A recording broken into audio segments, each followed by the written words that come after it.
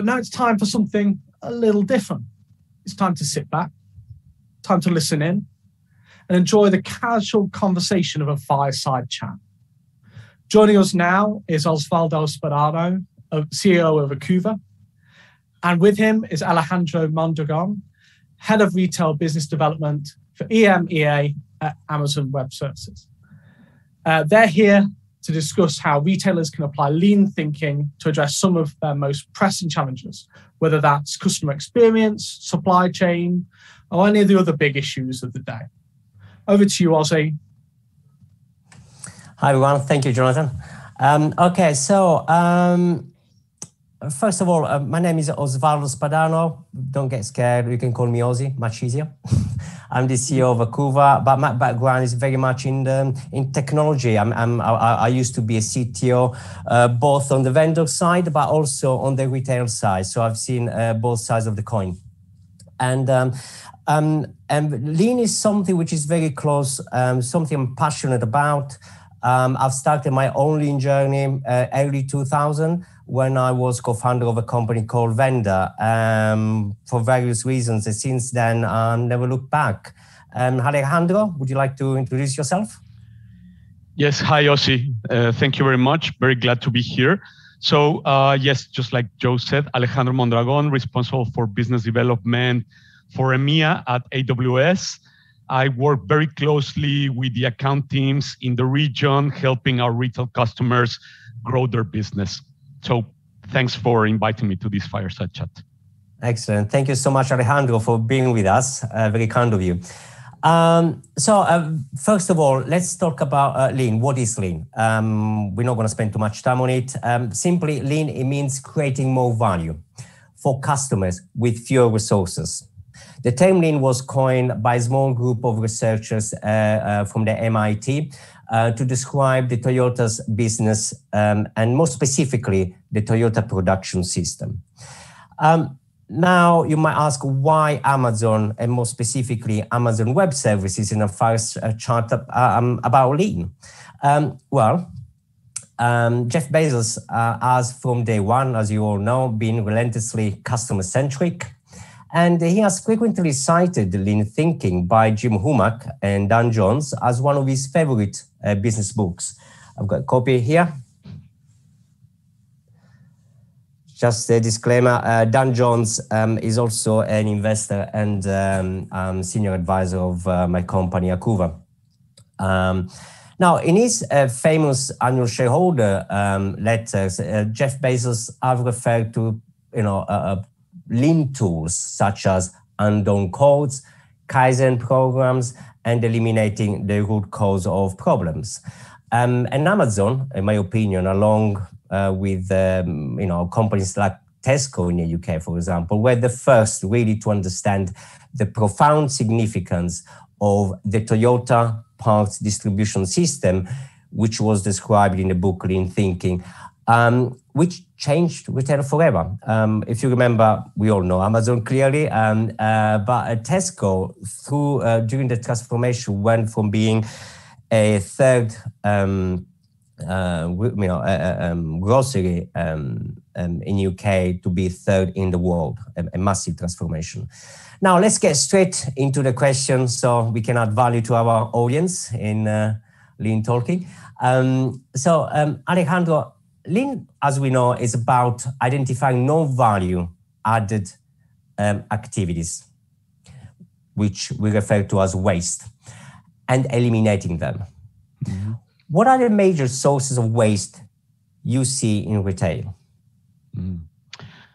Yeah, thanks, Ozzy. So, I think of waste in two dimensions. So first, you have, of course, as you said, process waste. So it's all the activities and processes that retailers conduct every day that end up adding no real customer value.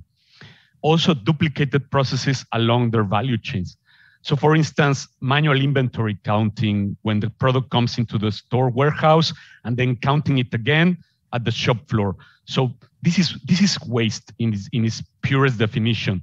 So you can fix this by introducing technology and lean processes into the value chain. Another example is returns, for example, in e-commerce.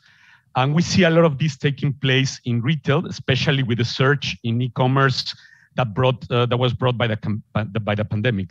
So if for example, if your product information and your product images in your website does not reflect how the product looks in reality or what it does, then of course you will end up having returns, and that is waste. And you could say that some of these returns are inevitable if you think about the product not properly fitting the shopper or not being the right size, right? So, but even those kinds of returns can be actually minimized through technology. You can use machine learning algorithms that are based on previous purchases, the profile of the shopper, style, and then through that you can reduce returns. So again, trying to reduce waste. And then the other type of waste is just material waste that comes from also inefficiencies in your processes. So if you think about ineffective or inefficient demand planning, if you think about inefficient supply chain or inventory allocation to stores, that will end up in a lot of waste in the form of food waste in grocery. Or if we think about apparel or non-food, well, that would be dead inventory or shrinkage, right? And that is addressable by lean thinking. So applying technology and lean processes to improving your demand planning and supply chain activities as a retailer. Yeah, that's, you hit the nail on the head with that, absolutely. Thank you. Now, let's talk slightly about Amazon for a moment. We know that Amazon's core vision since the start in 1994 was about obsessive customer focus. Jeff Bezos cited, by focusing obsessively on customers, we are internally driven to improve our services, add benefits and features, invent new products, lower prices, and speed up shipping times before we have to. I think the key here is the last part of the sentence, before we have to. Can you please explain what it means? Yeah. So at Amazon and AWS, we start with the customer and work backwards. And in those 7 words, we try to remind ourselves that everything has to be about building something that delights customers. But the process is not only about being close to them and asking them what they want. It's also about a deep understanding of their customer situation, of their context, and through that understanding, being able to invent on their behalf. And this is also directly linked to our mission of being Earth's most customer-centric company. That means that we always have to be thinking about the next big thing, right? About what is the next friction that we're going to remove from the customer journey, the next friction that we're going to remove from the shopping experience through eliminating waste, through eliminating inefficiencies, making them leaner, the processes, to delight customers. So this is I think the clue or the key. So proactively raising the bar when we're thinking about new products and services, and never becoming complacent. And I think that's what it means before we have to. But having said that, at AWS, we actually 90% of the things that we build for customers are based on what they tell us is relevant for them, is valuable, and it matters to them. Only the other 10% is from things that they might not articulate themselves directly. But again, this understanding of their business and their pain points help us to invent on their behalf. Excellent. As you were talking, actually, that reminds me of the book Following Lean Thinking that Jim Womack and Dan Jones written, which was this one, Lean Solution. Now, what's interesting is the subtitle there, as you can see. Okay, So what you just explained there is it's basically how to collaborate with customers to create value. Is get close to the customer, collaborate with them, and the 90% of demand that you said comes with the conversation with them, and that's called to lean thinking. Because it's not just about processes and how quick you are in doing things, how efficient you are, but also it's about making sure you create the things that actually solve problems to customers. And also the other interesting thing is about in lean thinking, there is this framework of problem solving, and they call it, type 1 problem, type 2, type 3, and type 4. So they identify 4 types of problems, and they go through the spectrum of the kind of firefighting type of problems, down to the other side of the spectrum, which is innovation. Because innovation, in fact, is a problem-solving activity as well. It's just of a different nature. And now, what's interesting is when you look at the type 1 and type 2 type of problems, so which is firefighting and root cause analysis. In that case, what you typically see is the customer, in one way or the other, is affected, and therefore is the customer knocking on your door, asking for help or for that problem to be solved or whatever. When you enter to the other side of the half of the spectrum, which is type 3 and 4, which is continuous improvement and innovation, is a different ballgame, because at that time, the customer will not be knocking on your door. It's your organization that you have to raise the bar and then go from what you are, where you are, which is the current state, to where you want to be, which is the future state, and then trying to fill the gap through problem-solving activities before the customer asks you or before the competition does it before you. So that's, again, great example of lean thinking applied. This is why we're talking to AWS and Amazon. Although not many people, I think of Amazon as a lean company, but yeah, they are. Next question. Amazon has a clear set of principles. We know the 14 leadership principles of Amazon that are consistently applied across the business to innovate. Many people talked about it. Books have been published about it.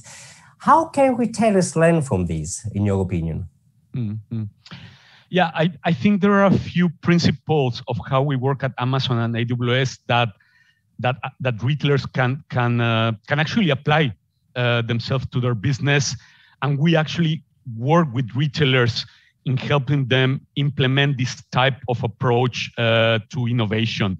I mean, the customer backward thinking, they also in how we invent new products and services, but also how we organize for innovation. And this, we have an approach that we share with retailers, and we actually accompany them for them to start implementing such way of working in their own business. So the approach basically is based on 4 key pillars. And you mentioned a little bit already some of these ideas. So the first one is retailers have to encourage employees to generate great ideas, but they have to encourage this also across the organization. But second, they have to deploy specific mechanisms that allow for these ideas to become meaningful innovations. Third, they have to ensure that the organization actually supports innovation, and that is by decentralizing authority and empowering leaders and teams to be agile and to drive rapid execution. And fourth is about ensuring that technology architecture empowers innovators. And that means having self-service tools, tools and technologies whenever possible, and also using cloud to enable agility to build quickly and fail fast and scale fast. Yes, that's music to my ears. Absolutely. I totally agree with you on that. Actually, interesting. You were talking about encouraging ideas from the workforce. That reminds me of the Toyota's suggestion system. So, as you know, Lean comes from Toyota. So Toyota is clearly the best example there of a Lean company. Now there is nothing new about a suggestion system. Many companies have it, right? What's different with Toyota is that between 1951 and 2011, so within 60 years, through the suggestion system, they generated 40 million improvement ideas. 40 million. That's a lot. Now, that in itself is quite very interesting. But the most interesting part, in my opinion, is not just the 40 million, is the second stats, which is 95% of the workforce has been involved. And 95% of those ideas were actually implemented.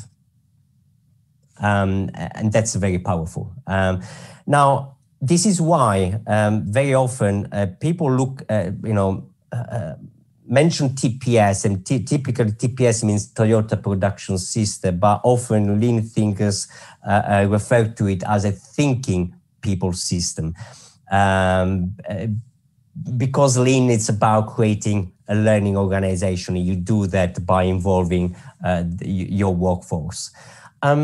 So to the next question, this is something you touched on before about leadership. What role do executives and leadership plays in creating and establishing a Lean culture within the company? Yeah. Thanks, Osvaldo. Interesting question. So I think CEOs and company leaders, of course, are responsible for setting the company direction top down, setting the priorities and the focus for the business. A set of principles, I think, that express these strategic aims in a simpler way, also to galvanize employees around a common purpose. And culture will be based on those principles that the leadership has established. Leadership is then responsible for creating Lean cultures by creating Lean thinking principles. And we already talked a little bit about it. Principles like agility, resourcefulness, scrappiness, customer first, of course. But what is very important is also to design the organization and the mechanisms that will enable for the implementation of these ideas, right? And of these principles. So I think that's where you were talking about the example of Toyota. And I think one good example of Lean organization is Amazon 2 pizza teams. 2 pizza teams, probably you've heard about it, it means that the team should not be bigger than a team that can be fed with 2 pizzas. And the whole idea is to have teams that can run fast, that have a single threaded leader, that the need for a lot of communication, a lot of useless meetings is minimized, and also that it brings agility to the team. So the team has all the resources within it, and a tight mission and a tight charter, so that they can work, focus on that and delivering. And I think that's pretty close to what Lean promotes, right? Bang on, absolutely. This is actually a great example of the key Lean concept. When you look at Lean, there are lots of angles you can look at. And one of those key things is about, as we know, removing waste. But why do we remove waste? It's not just for the sake of it. We remove waste to accelerate the speed of flow. So what you described is a system that allows speed of flow. Flow is everything in Lean thinking. It's absolutely everything, because this is what creates. And if you think about what creates value from the moment a customer interacts with your business, right, is the customer touches the organization with a request, with a demand, or with a, asking for a problem to be solved, whatever it is. And that demand has to travel through the organization as fast, as efficiently as possible, so that the answer can go back to the customer, or the problem can be solved on behalf of the customer first time without going back and forth too many times. Therefore, their flow is extremely important. Furthermore, and I think this is even more important, you touched upon that before, is if you can move from, as a business, from thinking about economy of scale to economy of flow, you focus on the flow, and you enable an efficient horizontal flow, which then also makes it easier to scale a company. You probably know a few things about scaling up a company there at Amazon. So to the next question then, focus on retailing. Retail, as we know, they've been historically a low margin business, and Amazon knows that very well. Can you tell us how AWS helps retailers to be efficient and improve margins? Yeah. So yes, historically retail has been a low margin business. If you think that on average, omni-channel retailers will have lower single-digit margins, but we are convinced that retailers can improve profitability significantly through the use of technology. And just to mention why we think this. So a recent study from McKinsey on store operations indicates that by using technology in several areas of the business, for example, in improving in-store business processes, like automating warehouse to shelf, introducing IoT devices, cameras, electronic shelf labels, but also automating a lot of the back office systems like store management and business intelligence systems, retailers can significantly improve profitability by 4 to 8 percentage points. So that's a lot. If you think that a lower single digit can be brought to almost double digit if retailers can leverage technology to do this. McKinsey is also providing a little bit additional insights into, for example, other areas where technology can be used. Data is one. So just indicating if you do a more data-driven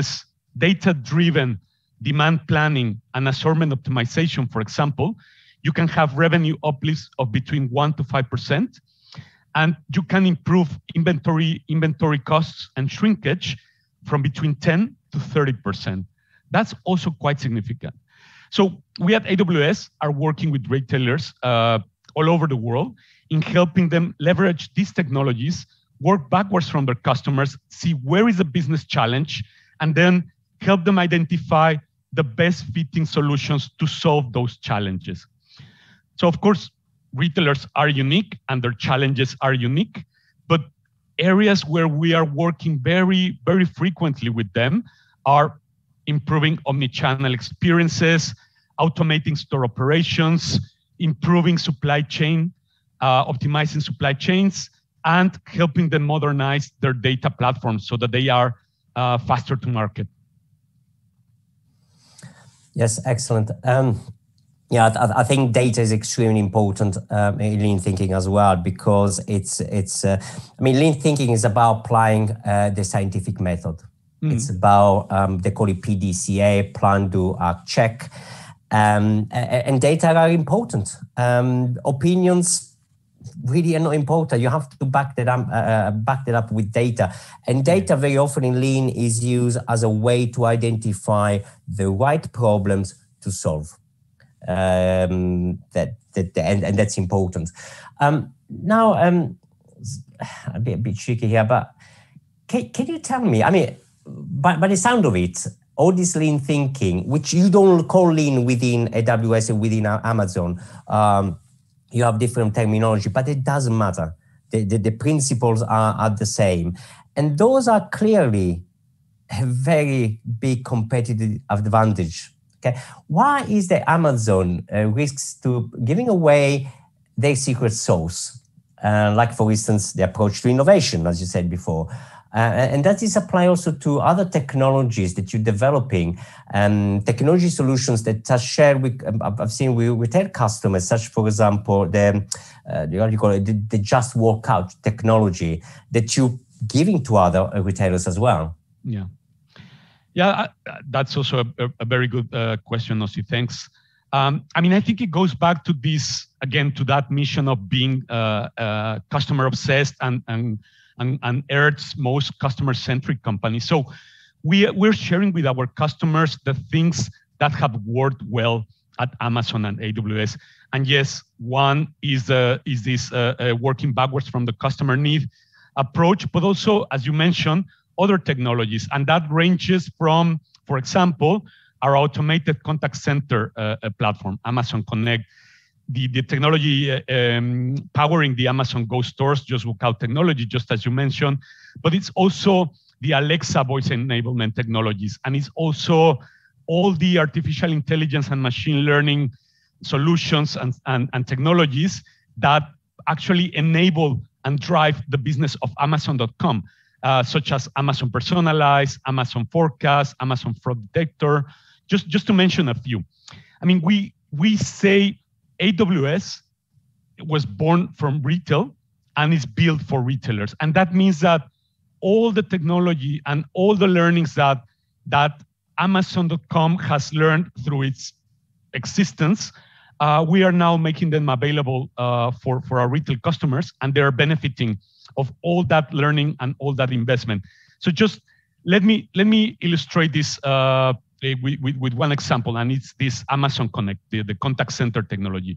So we develop it to power the service centers of Amazon across the world.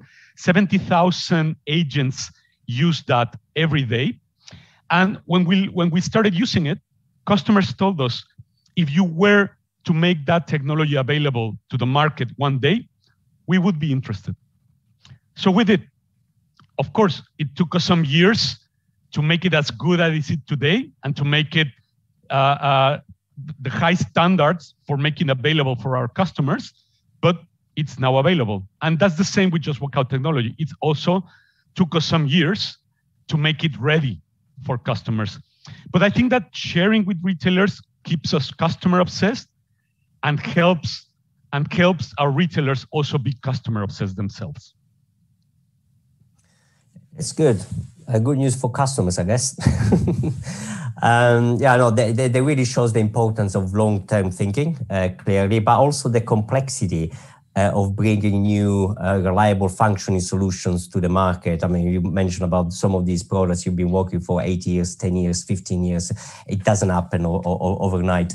And also the importance of DNA of the company, because it's not just about being a technology provider. It's about being a technology provider, yes, but most importantly, a partner who understands your industry and also specifically your business and problems.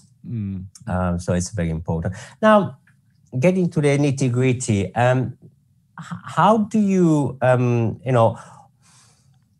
how do you help retailers to automate and to be more efficient? Yeah. So, I mean, for AWS, automation is a vehicle to deliver better services at scale. And that's how we also view the topic of automation for our retail customers. So we help them in the process of, it's a step process. The first step is identify and get real understanding of what is the problem you want to solve. So that is key. If you don't know what is the problem you want to solve, it would be impossible first to find a solution and then to scale it through automation, right? So the second step is identify what is the data needed to prototype and to experiment on solution paths. Also understand where the data will be coming from and how you will integrate it. Third is putting that data in a platform that will allow for applying artificial intelligence and machine learning. So you can optimize the solution, make sure that the impact is really differentiated and that it has predictive capabilities. And then the last step is automating the process. So once you have gone through those steps, then you can actually automate to scale. That makes sense. Very good points. First, understand the problem, and automation is the last step of the process. Makes lots of sense. Very often people start with automation straight away. A big mistake. Absolutely. when you talk to these retailers, how do you recognize a lean retailer from a non-lean retailer, someone who is at least trying to be one, from those who are not even attempting?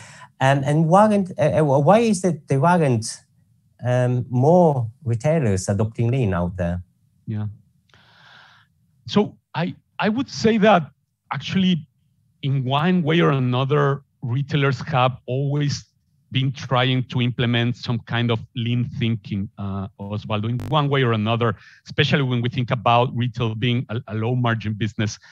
Of course, today with the pandemic, I think that has accelerated the need and the urgency to start thinking more seriously about these approaches. But I mean, how do you recognize a lean retailer? You see a lean retailer when you see a retailer that is constantly raising the bar on how they deliver value to their customers, how they improve the value proposition, how they take out, again, these inefficiencies, these frictions from the shopping experience. And I think of a few already from top of my head. I mean, if you think about Zalando, Ocado, Picnic, Otto in Europe, but also Mercado Libre in Latin America, for example. But it's not only the digital native and pure online pure player retailers. I mean, you also have the Sainsbury's, the Adidas, the Burberrys, the Dunhams, the IKEAs. I mean, these retailers that have acted agile and lean to really adapt their business and to pivot in many cases through the pandemic and come out successful. And you will see another way of also recognizing lean retailers is when you look at their financial performance. That is normally correlated, of course, better financial performance and above average. That is very, very often correlated to being a lean, efficient, customer-oriented retailer.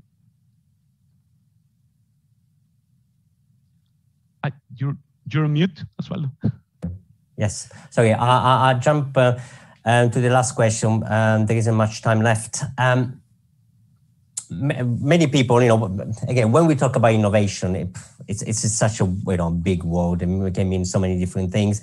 And very often people think of innovation as a product innovation, but then there is more than that. There is operation innovation, there is service innovation, there is business model innovations, and there are examples of those out there. But how much management and leadership innovation do you see in retail? Yeah. And that's also a really good question, Osvaldo. I see a lot about it. Just imagine if retail could have gone through these last 18 months of pandemic successfully. If there was not a leadership in many or in most of these retailers challenging the current or the business as usual approaches, right? I mean, and let me just expand a little bit on that. It's not only the pandemic. Retailers were already transforming retail in the last decade. Look at what Ocado has done for grocery or Zalando for fashion. And then also think these retailers are building platforms and marketplaces that are to be used by other retailers. That requires a big change of paradigm, right? Establishing partnerships that probably we could not think about just a few years ago. So I think that has required a lot of innovative thinking, a lot of implementing of new cultures, mechanisms, organization, and technology architectures at retailers to be able to do this. So yeah, I think you see a lot of innovation there as well. Fair enough. Okay, thank you very much, Alejandro, for your help and for articulating these thoughts very, very well, and for sharing a lot about AWS and Amazon. Yes, thank you. It was a pleasure, Ossi. Cheers. Honestly, it was lovely just to sit and listen to the conversation flow there. So it's been enlightening for myself, and as I'm sure it's been for everybody tuning in. So thank you very much to both of you. Cheers. Thanks a lot. It was a pleasure. Thanks.